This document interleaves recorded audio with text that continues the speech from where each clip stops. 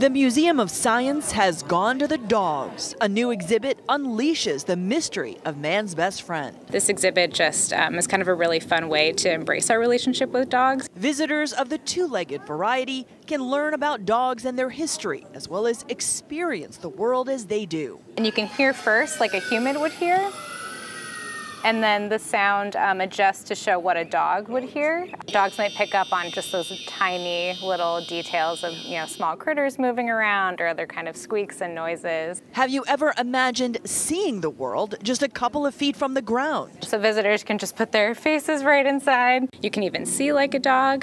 The perspective giving humans a moment to pause and appreciate these four-legged wonders. Sometimes maybe it's something that we see every day or take for granted, and this exhibit really walks you through not just kind of the history of dogs and wolves and the domestication factor, but also kind of how humans and dogs work together, the incredible abilities that they have.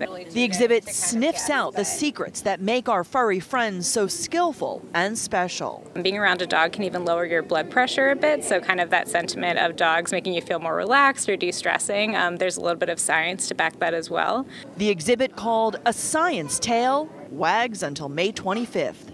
In Boston, Sarah Conji, WCVB News Center 5.